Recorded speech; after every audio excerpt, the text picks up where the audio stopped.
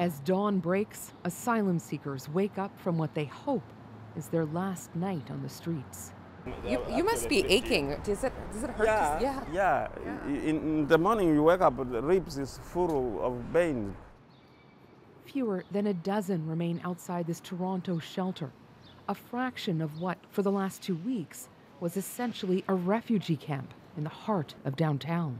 When I came here, it is not the country I expected. Tired of waiting for elected officials to act, a community coalition pulled together Monday night to bus nearly 200 asylum seekers to this church. We're just serving up breakfast right now.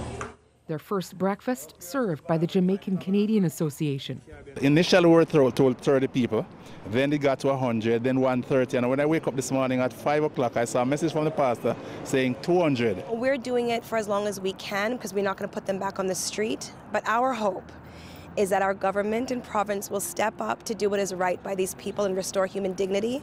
After days of intergovernmental tension. You can't just drop people and say, okay, we're all done. It doesn't work that way. We need to work collaboratively all together.